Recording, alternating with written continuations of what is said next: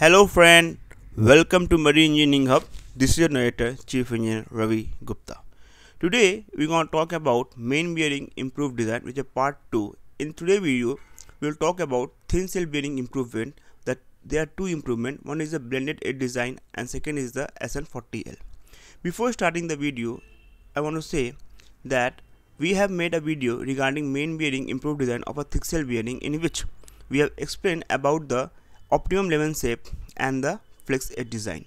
If you want to know about this video, please look in the description box. So let's start the today video. Before starting the today video, I want to convey to all our viewers that Marine Engineering Hub have started membership. Those who want to join can enjoy the different perks for MU class 1 and MU class 2. The fees is very nominal. You can join and you can enjoy and learn and go together. So let's start the today video. So what is a blended edge design?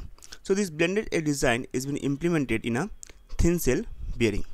So as you can see, this is a journal with an inclination, and this is the oil film, and this is the bearing backing, and this is the bearing lining. Okay, and this is the oil film. As you can see at the end, there is a curvature is been formed. This curvature is called blended edge. So what is the advantage? We will see. So basically, MAN BMW have introduced blended edge design on the super long stroke S and G type of engine. So this blended edge design is implemented in the super long stroke and the G type of engine. The background for this introduction is a large main general inclination in some bearing position during the cycle. Why it has been introduced? Because of the general inclination in the bearing cycle. Okay, so what this general inclination was doing? This general inclination in the large engine was causing the edge loading. Edge loading means on the edge of the crankshaft there was a huge load impact which is causing the problem. To overcome that and to provide an elasto-hydrodynamic lubrication, what they have come up with the blended edge design. This blended edge design provide increased oil film thickness at the edge. How it is doing? As you can see, the curvature which is formed at the end, it is what it is causing, it is increasing the oil film thickness. As you can see now, here the bearing is inclined. So what is happening? Because of this curvature, the oil film lubrication here has been increased compared to there. So because of that, the lubrication is continuing even there is a slightly inclination in the journal. So because of which the edge loading is been prevented, and this design is called blended edge design of a thin cell bearing. Okay, so this was the one of the main improvement which was done by the MAN on the bearing in the thin cell bearing. This design can be implemented even in the previous design because the overall design feature has not changes the overall prospect. Okay, now we talk about Sn40Al thin cell bearing design.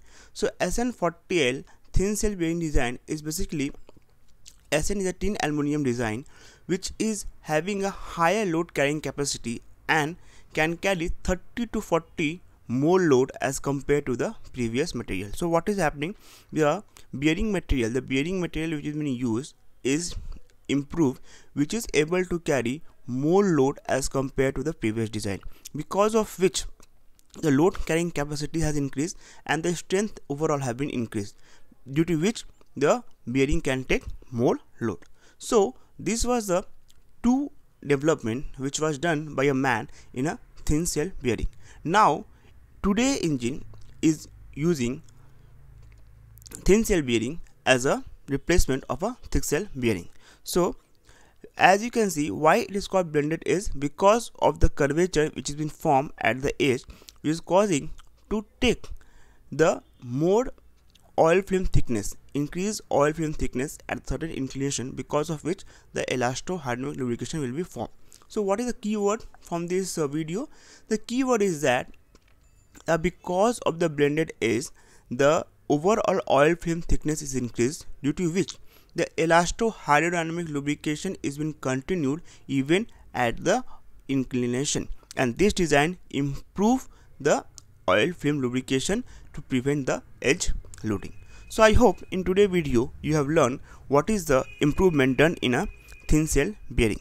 So Friend, before stopping the video, I want to request all of you, please to subscribe, please to share, and those who want to join the membership, you can join and enjoy the perks. Friend, have a good day.